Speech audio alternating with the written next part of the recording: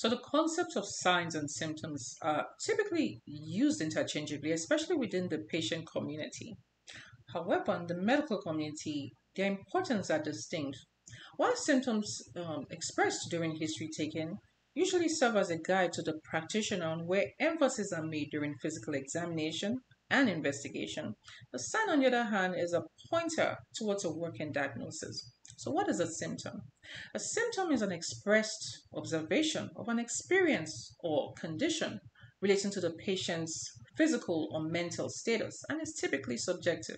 Examples of symptoms could be headaches, pain of any kind, loss of appetite, nausea, fatigue, restlessness. Um, the list goes on.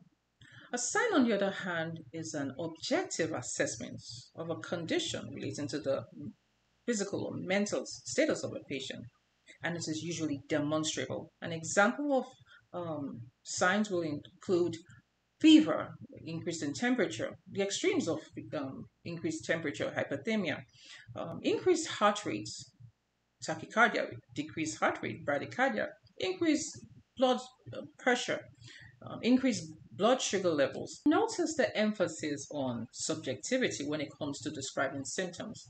Now, for instance, if a patient experiences pain, only that patient can tell you the nature of the pain. Only the patient can describe the magnitude of the pain and the features, other features regarding the pain, as there are no other way of assessing the pain. And so, because of that subjectivity of symptom, there might be the tendency of the symptoms to be exaggerated or minimized. You might have a group of patients experiencing the same pain, nature of pain. Some group might choose to describe that pain as dull, another group as crampy, another group as achy. So in this scenario, there is obviously an element of discomfort that expresses as pain. However, the metrics for assessment are poor. On the other hand, for a sign, there is a demonstrable evidence of the presence of that alien entity. For instance, for a fever, this is demonstrable with the use of a thermometer, which not only establishes its presence but can also quantify its value. If we have a case of high blood pressure, this can be demonstrable with the use of a sphygmomanometer. If there is a swelling, this can be demonstrable by measuring the size of the swelling by the practitioner. The practitioner can feel for the consistency and the nature of the swelling, the appearance of the swelling. So, because these provide a more clear, concise, and consistent metrics for assessment, they are used as a tool for making a working diagnosis and for further management. They can also be used as a way of assessment of the success or progress of a treatment plan. Say, for instance, a patient diagnosed with hypertension and is placed on antihypertensive. When they present for each clinic visit, their blood pressure is going to be monitored. Now, the ability to uh, attain that desired goal and keep it sustained, the goal for blood pressure, tells or measures the success of the use of that antihypertensive in addressing the problem of hypertension. Now, the question might be, are there diagnoses that are made purely on basis of symptoms and not of signs? Yes, an example is chronic fatigue syndrome. This is actually based on severity and duration of expressed feelings of tiredness, however, to the exclusion of disease entities like anemia and other heart conditions. In other words, it's a diagnosis of exclusion. Now, the question is, why do you as an individual need to appreciate the distinction between signs and symptoms? Now, there are several reasons, but I'm going to highlight a few. Number one is your symptom serves as a clue to a medical condition. It's not necessarily a pointer to a diagnosis, and that's the importance of your visit to your primary care provider. Number two, certain mild symptoms or signs does not equate to mild problems.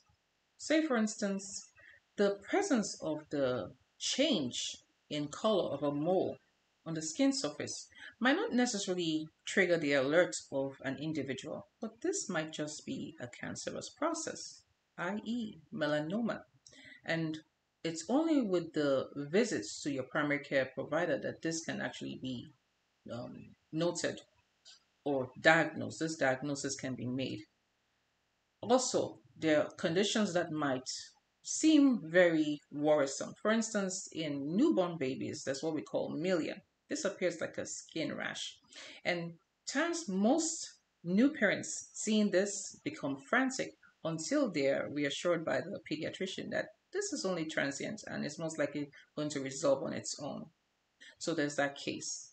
And then thirdly, there's the importance of observing you, right?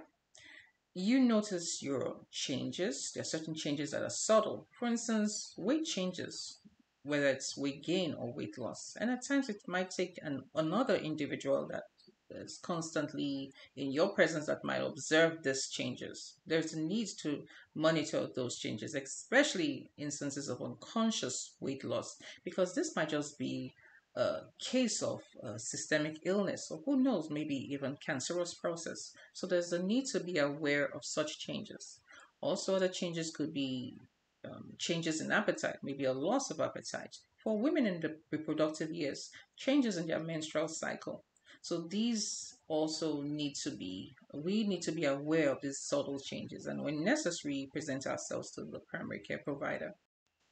So the takeaway lesson is the need to avail yourself to your primary care provider for at least that annual visit, because you might not necessarily experience a symptom, but a sign might be picked up by the provider that will trigger an intervention and hence avert an ongoing medical condition to complicate to a more serious condition.